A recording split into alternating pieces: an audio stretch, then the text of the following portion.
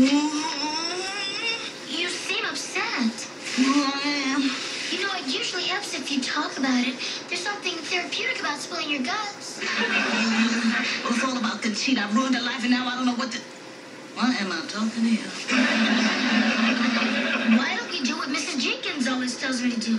Tell the truth. What Mary tells you to do, it'll never work for me. It's worth a try.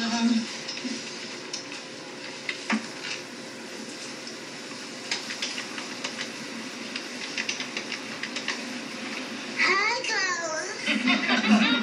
This is Son. What are you doing? Give me that phone. Hello, Carlos. This is Sandra, Conchita's cousin. And remember this morning when Conchita agreed to marry her? Yeah, Wow, that must have been a real shock for him to find out Conchita wasn't really Conchita. Yeah, man's gotta really be careful. Brenda, how do I know you're really you? Calvin, don't be a jerk. Yeah, it's you. I haven't told you the good part yet. Then she grabbed the phone from me and said, "This is Son."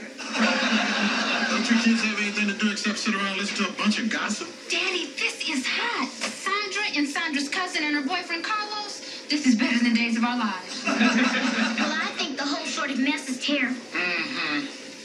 Come on, I'll tell you the rest of there.